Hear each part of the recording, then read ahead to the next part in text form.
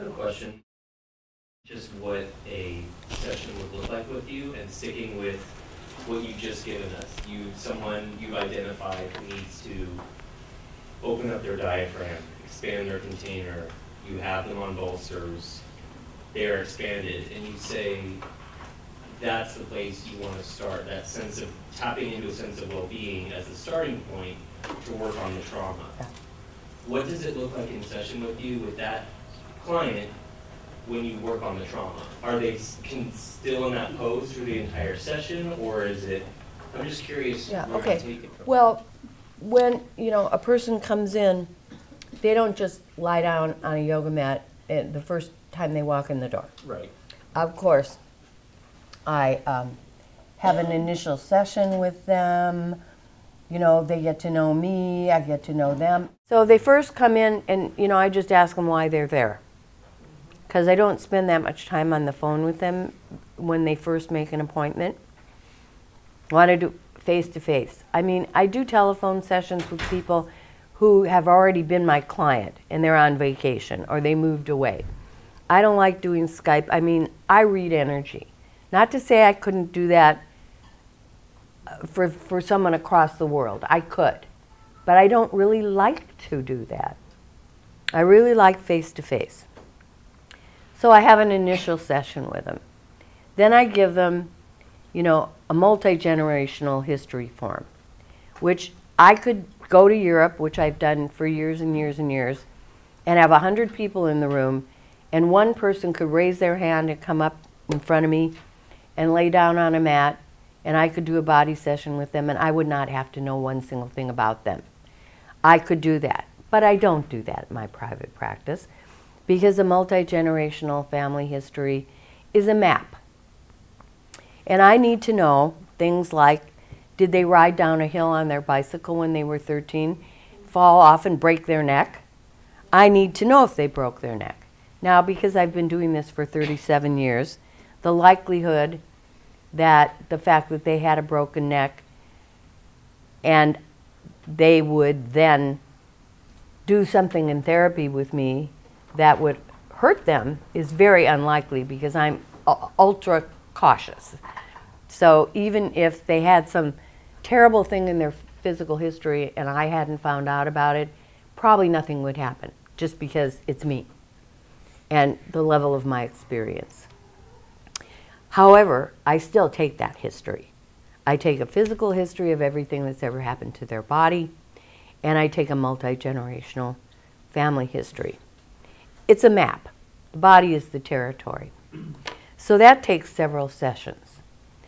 While we're doing that, I'm tracking the body all the time anyway. And people sometimes have huge releases just taking the history. Just the awareness sometimes that comes from, I also have a specialty in pre and perinatal psychology, and I've done a presentation here, at least one, I think. And I ask them a lot of questions about their birth. Sometimes they know things, sometimes they don't. But I can zero in on certain things, like if they've had anesthesia, and then they're like sometimes really, really split off. I'd say to them, like some people that have smoked pot for 50 years, and or in other ways are extremely split off, I might make a connection between that and their anesthesia. And they might have, look like a lightning bolt hit them right in the session. We're not even doing breathing. All of a sudden this thing goes through their body and they go like zoom, like they just got there right then, just from the awareness of making that connection. Those things happen even without lying down on the mat. So the awareness alone causes, because I'm tracking their body, even if we're just sitting there talking, constantly asking them, what they're aware of. So like in Gestalt therapy, they don't do touching, but they're always doing awareness. So, even if you don't ever lie someone down, if you're constantly tracking the awareness with the presence and the grounding, that you're doing it. So that's what that would look like. And, at some point, they would, you know, we would start with awareness, which is just what are you aware of. Then I would devise a particular pose that I wanted to put them in, depending on where their body was blocked that particular day. Now, most people have blocks that are chronic. So, you know, you can do a yoga posture that's going to cover a lot of blocks. Like putting someone in a supported back bend is going to get the diaphragm, it's going to get the throat, it's going to get the chest. You know, so you're opening the whole torso right there. And they're completely relaxed. You know, they enjoy it. You know, but then there's other ones that open the pelvis and the hips, you know, and they're all very relaxing. Anyone in here do Iyengar? No? Supta Baddha Konasana. Do you know what that is? Yeah, but I couldn't tell you right now. I've heard it Okay. before. Well, when you're lying down over a bolster and you strap your feet are together, soles together like this, and you strap your legs are out like this. It's a huge hip opener. It's really relaxing, but that's a pelvis opener right there. So, anyway, does that help you understand what it might look like in practice? Okay, the other thing is Gestalt therapy. You don't have an agenda. It's completely open. It's like, lie down and we'll see what happens. Moment to moment to moment to moment. So I don't know what's going to happen. I'm tracking the client as the client tracks themselves. I have no idea what's going to happen. Like the one I just mentioned. This lady was in here the other day. So, you know, I'm just asking her what she's aware of and, you know, telling her to pay attention to her breathing. And I just made a comment on her process. Boy, you really work hard. And she's like, you know, she starts gagging and, you know, I know there's a feeling, but she's not letting it come out. She's like choking. So I'm going like, I don't try to push her. I said, don't force it. Don't force it. She says, I force everything. I force everything. I work so hard. Well, she's doing her process right in front of me. And I'm not going to make her, force her to let out the feeling, because right there how do I want to say it? She's double doing what she's doing. First she's forcing the breathing, then she's forcing the releasing. And I'm telling her, don't push it, don't push it, don't push it. I'm not going to help her push, which is the old-fashioned way back when I learned in the 60s, 70s. We used to do that. That's the cathartic model. I gave it up a long time ago. It doesn't work. It's re-traumatizing. So I can't tell you what a session looks like because I don't have a model for a session. I just know when it starts, I know when it's in the middle, and I know when it ends.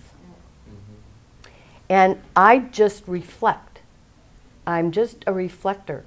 Well, you've seen me. You know what I do.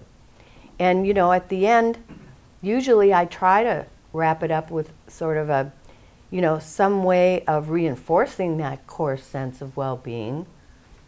I might ask them, if your body could speak to you right now, what would it say? You know, it's not like me giving them the message. It's in my presence. I mean, what I really feel, if you see me do a session, and Mike knows and Michelle knows, it would look like I'm doing nothing. I'm just sitting there. But I know very well that it's my presence and my being present. And I am 100% present every minute that I'm there. Every minute I am tracking what's happening. And that's what does it, because I think for most people, they have not had anyone be present for them, even for 50 minutes. So I hope that it describes the session to you. It does, and I think it gets to a deeper question for me with limited experience or exposure to this. Is there a connection that you feel that we as people hold trauma in specific parts of our bodies? And I think that's what, when you were describing, I was just with you in the imagery of someone on a bolster opened up and that it had been identified that their chest needed to, that part of the container needed to be expanded.